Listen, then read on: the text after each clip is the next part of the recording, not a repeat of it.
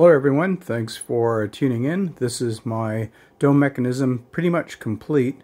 I haven't put it in my dome obviously because I haven't finished my dome. I just started getting it ready to add servos and clean it up and paint it, or not paint it, but sand it down and all that. So that'll be next, but this has taken quite a while to finish off. So here's my control board. It's got a Pololu Maestro 24 channel relay controller there, and then I got a couple motor drivers here, one on the other side, and a couple regulators down here.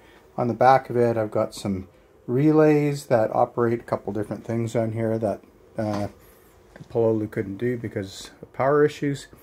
And then I've got my different mechanisms. I've got my periscope, my saber scanner, motivator, and then the zapper. So it's just on this rotisserie right now. I can turn it around, show you what it looks like. But I will activate it here for you. And I've just got a Uno there hooked up to my Xbox 360. And I can just activate one switch that will operate all of these devices in sequence. So I'll just show you how that looks. So here we'll start off with the periscope. So it turns on some LEDs, and I've got some sound effects coming through the speaker here with an amplifier underneath it.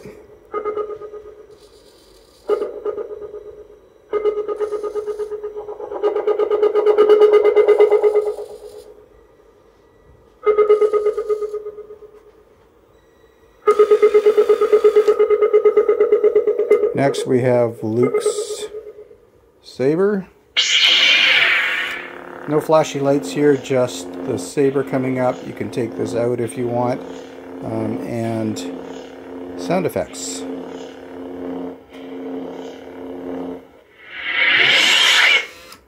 Next we have the scanner.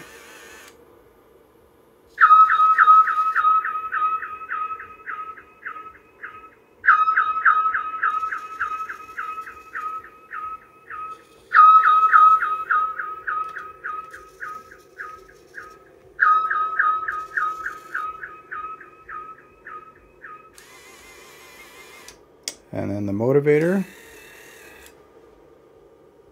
It's got some LEDs up there, which are a little hard to see. Some smoky smoke.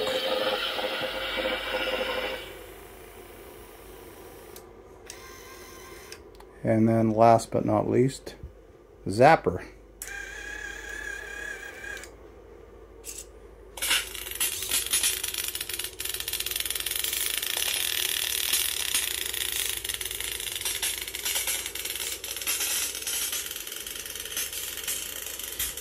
Sounds ominous, but it really isn't.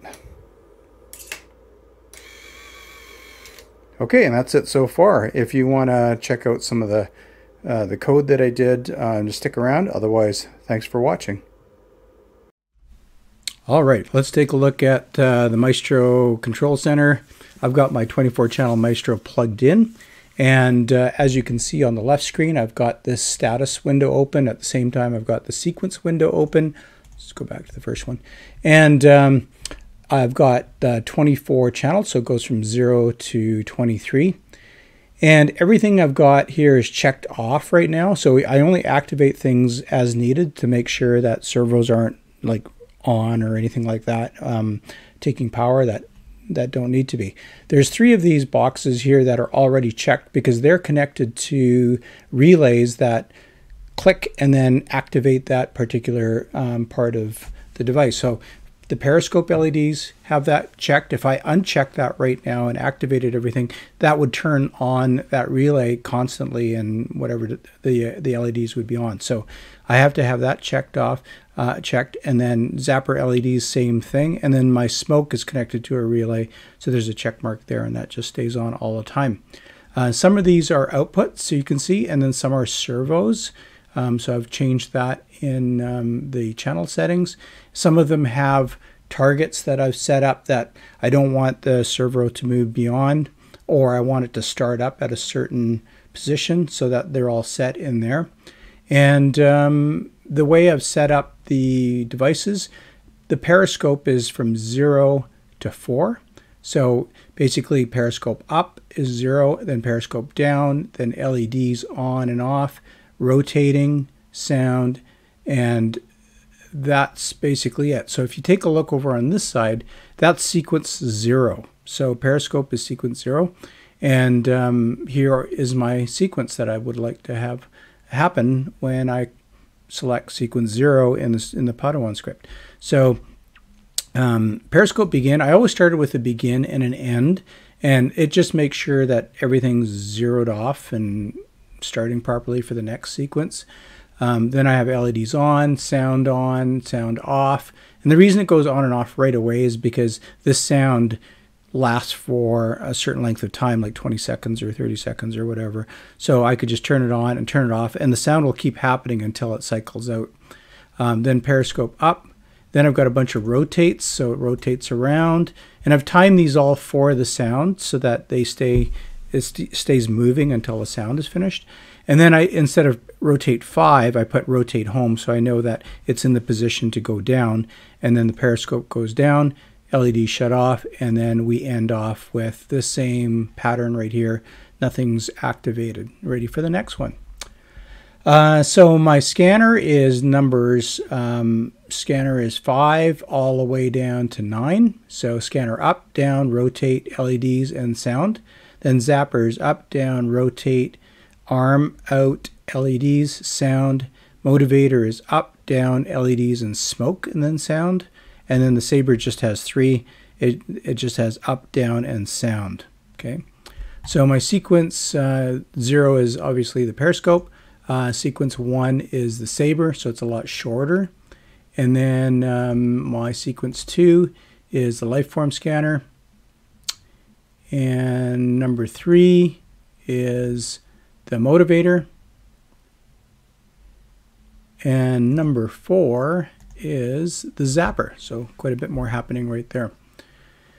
And then I just, after I made all this, I had to delete everything in my script, and then I just said copy all sequences to script, and so far everything's working. So now all I have to do is just use these 5 different sequences whenever I need to call them up with my button clicks.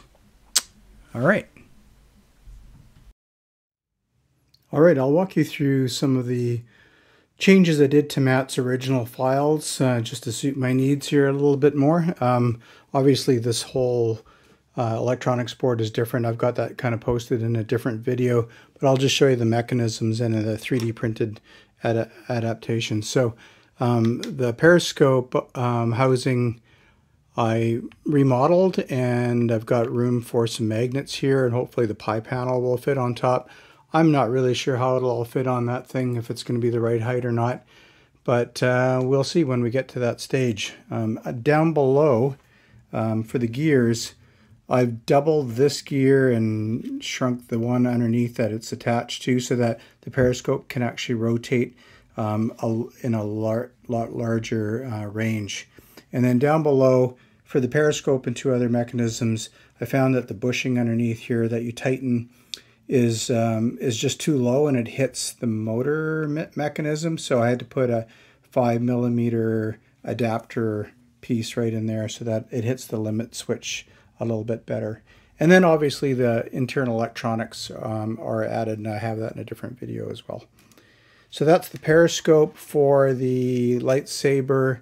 I really didn't do very much to that. I think in the future I might put some magnets in here so this doesn't flop around too much, but I'm not sure how that'll work once everything's in there.